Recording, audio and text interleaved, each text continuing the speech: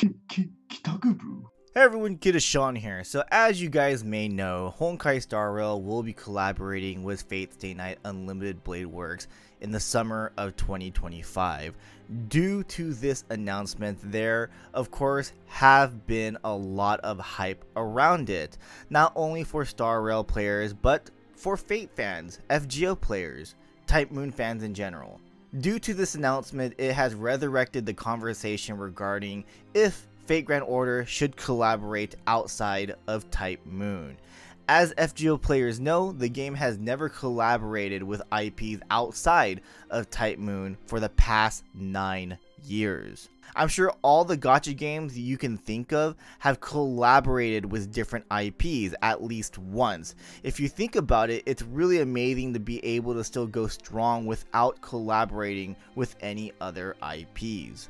A collaboration is something that is supposed to boost sales and attract new players, but FGO is able to reach 9 years without even doing that once and is able to always get back on the top of the sales charts. That is actually really impressive. Now, there are two factions regarding this topic. There is the group that refuses collaborations with IPs outside of Type Moon, and those who want to see collaborations with non-Type Moon IPs. The reason why the community is divided by this is because those who refuse the outside IP collaborations don't want the story of FGO to get messed up.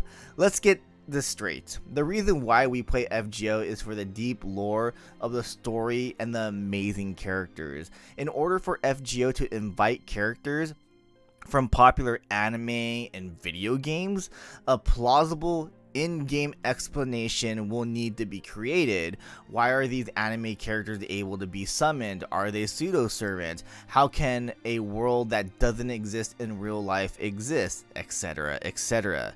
To be honest, the world of FGO, or the world of the Nasuverse, is already a huge cluster. I personally thought it was a bit too much when FGO decided to make actual gods into servants, but eventually accepted it. And then of course there's the whole servant verse universe conversation. That being said, if I were to choose a side, I would be on the side of no outside collaborations.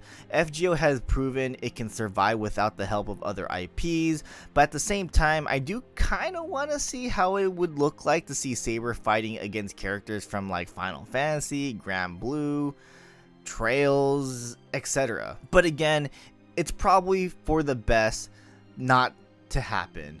But what do you guys think? Do you think FGO should collaborate? Let me know in the comment section below.